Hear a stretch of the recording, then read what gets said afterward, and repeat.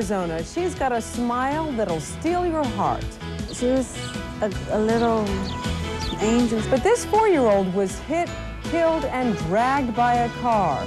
Tonight, her family tells 3TV they want justice. A principal peeping Tom cuts a deal with prosecutors. And tonight, want to know how much skin damage you have? We will tell you how to get the true blue answer. Am I going to die of cancer? Tonight, Arizona. Good evening, everyone. Governor Symington goes to trial tomorrow on 22 criminal counts, including fraud, perjury, and attempted extortion. Mike Warren has this preview.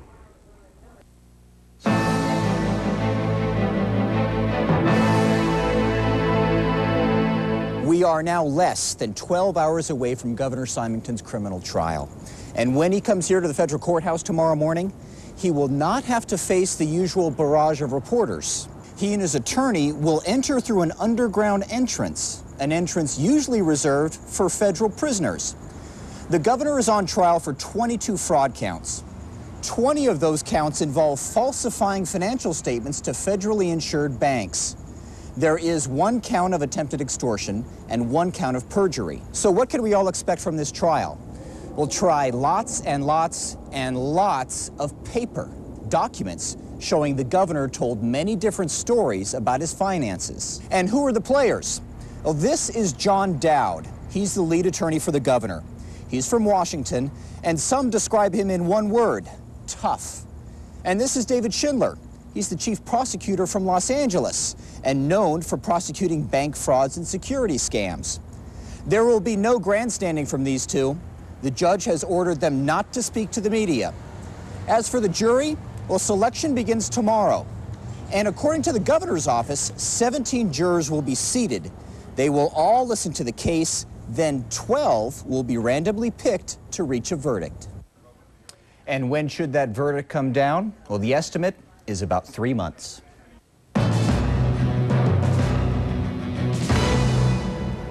Topping news from CNN tonight. It was the breaking point in the Oklahoma City bombing trial. Today, Timothy McVeigh's Army buddy, the prosecution's star witness, took the stand. Michael Fortier of Kingman, Arizona, told jurors he and McVeigh scoped out the federal building months before the blast. He said that was where McVeigh believed government orders to converge on Waco were given. The defense calls Fortier's testimony slanted because they say he is talking under a plea agreement. Other national news tonight: an Ohio principal is jailed tonight for peeping on his high school's cheerleaders. Investigators say Walter Conte rigged an elaborate video setup to tape them disrobing. He was apologetic, but the students say that's not enough.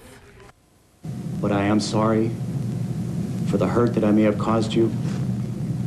I am sorry for the hurt that I may have caused your families. Your apology will never make up for what your actions on September 3rd, 1996 have done. This event is not only a disgrace to us, but to our families, the entire school, and the community as well. Conte will spend some time in jail. He says he plea bargained to save the girls the embarrassment of going through a lengthy trial. Police hunted her down, and tonight they're questioning the Oklahoma mother accused of leaving her daughter home alone since January. Police say 10-year-old Aston Saylor ate dog food to stay alive, but managed to go to school each day, never letting on. Investigators found this picture Aston drew. Child Protective Services is now taking care of her, but she says she loves her mother and doesn't want to be separated from her.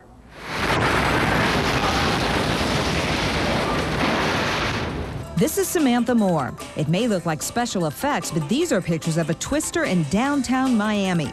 The wind swirled, spinning debris into the air as the tornado took shape along the shoreline. It then blasted its way across Biscayne Bay, slamming into a residential island. The air currents that caused that twister also tossed some airline passengers around. 7 people aboard an American Airlines jet en route from Boston to Miami were injured by severe turbulence. 2 passengers and 5 flight attendants were taken to the hospital. The Weather Service says that the turbulence occurred the same time the tornado touched ground. Residents in the southeast don't usually start worrying about bad weather until June 1st. and the start of the hurricane season. We'll have more on the nation's weather and more on our local weather as well coming up with Samantha Moore. Well, tonight we've got the lettuce lowdown on those prepackaged salads. Just how ready to eat are they? 3 on your side's William Lajeunesse took them to the lab. Bag salads say washed and ready to eat, but are they as clean as they claim? We tested Arizona's top-selling brands, Fresh Express and Ready Pack, at Aerotech Labs in Phoenix. We have 5 samples of lettuce that we're going to have tested. For comparison, we also bought a ready-to-eat garden salad from a grocery store and a head of lettuce. We're assuming that someone's processing this normally. We rinsed half the head in tap water, the other half in a bacteria-killing chlorine dilution recommended by experts. We bought our lettuce on March 25th, 2 days before the sell-by date stamped on the Ready Pack bag, and 3 days before for the Fresh Express salad, which looked fresh, but... Oh, geez, that does not smell good. It definitely doesn't smell fresh. No, it doesn't. The grocery salad was 1 day old.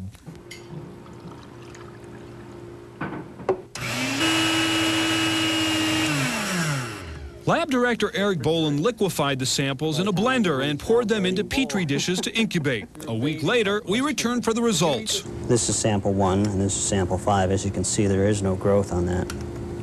And there's considerable amount of growth on this one.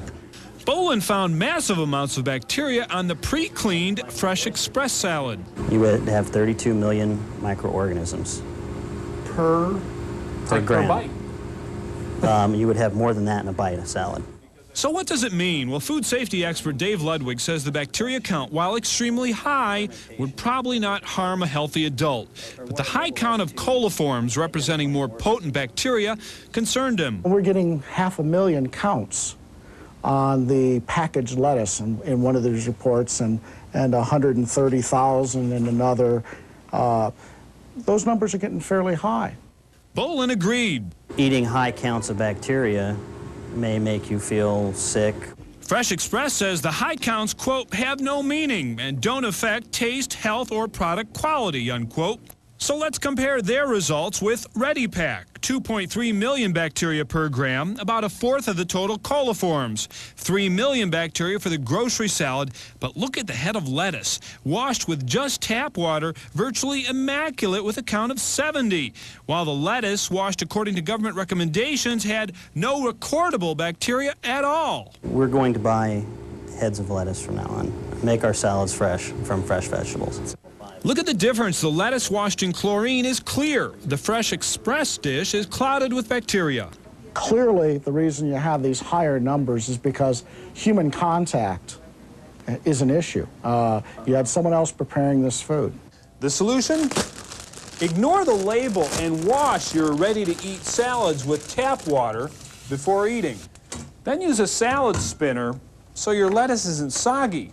Then you can eat your salad without fear that you're also eating this.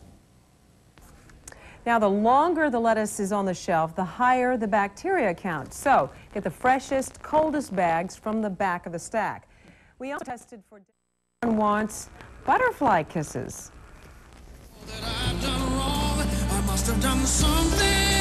If you have a daughter, and especially if you're a dad, you'll love the song Butterfly Kisses, and it's burning up the airwaves. Butterfly kisses at night. Bob Carlisle wrote the song just before his daughter Brooke turned 16. His album, Shades of Grace, has been on the Christian charts for most of the past year.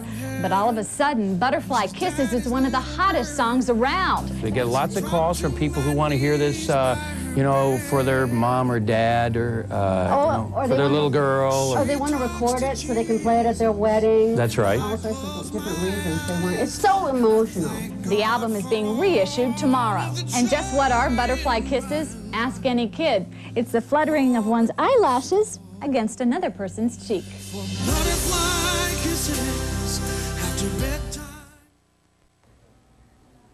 It's true, art sparks controversy, and it's no exception in the city of Chandler, where tomorrow morning, at a cost of $12,000 in taxpayer dollars, Wall with Waves will be moved.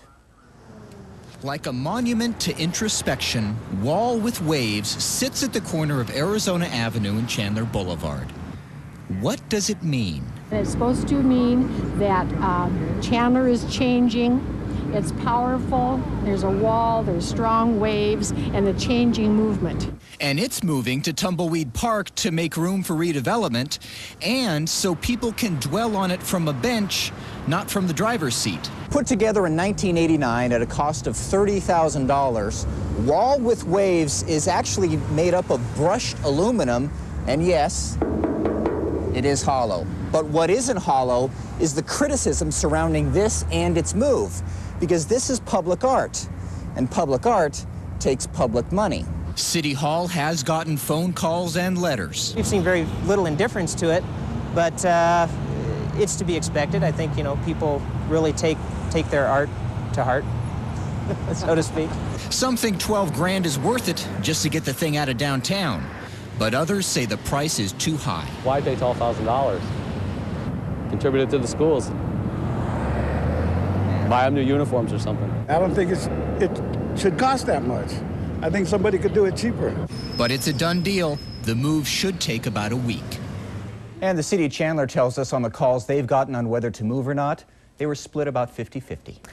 Well, regardless of how you feel about that piece of art, you know it was hot sitting out in the sun today because, well, here we are embarking on summer again, Sam. Yes, pondering any art piece would be a little bit sticky today because temperatures definitely on the warm side, almost 100 degrees, didn't quite make it. But it looks like our weather pattern with all this humidity is changing. Finally, let's go ahead and check those numbers out over a nice live shot this evening. 99 are high, 76 are low. Normally we're at 92 and 63.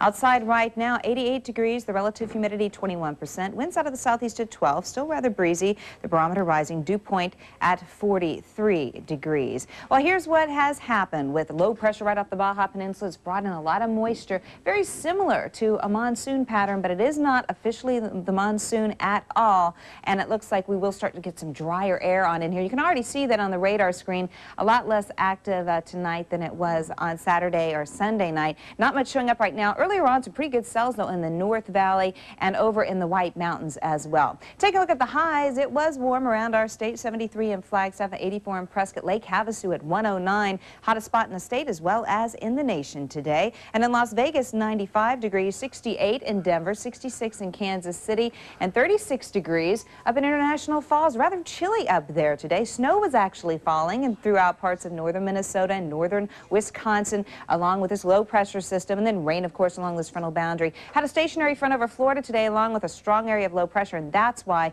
we saw the tornado there that went right through downtown Miami today. As far as what is happening then for this week, basically the cooler air well to our east, and this big ridge is going to allow us to bake in the sun. So as Patti warned us, wear all that sunscreen. Let's go ahead and take a look at the forecast. Partly cloudy tonight, 76 degrees. Tomorrow, mostly sunny, 100, 101 on Wednesday. And it looks like we'll have triple digits for the rest of this work week, Patti. Par for the course, which pretty much gets us right into sports, you know, that being a golf phrase and everything. Thank you, Sam. I think she said it's going to be hot.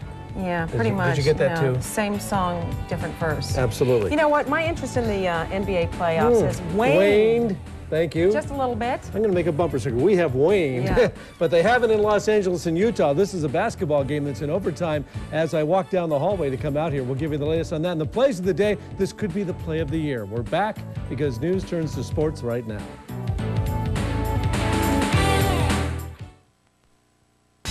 Here's some of the interesting stuff coming up tomorrow on Good Evening Arizona. Governor Fife Symington goes on trial. 3TV brings you extensive live coverage of day one in federal court. Imagine eating anything you want and then just taking a pill to block out all the fat. Does this pill really work? We'll find out.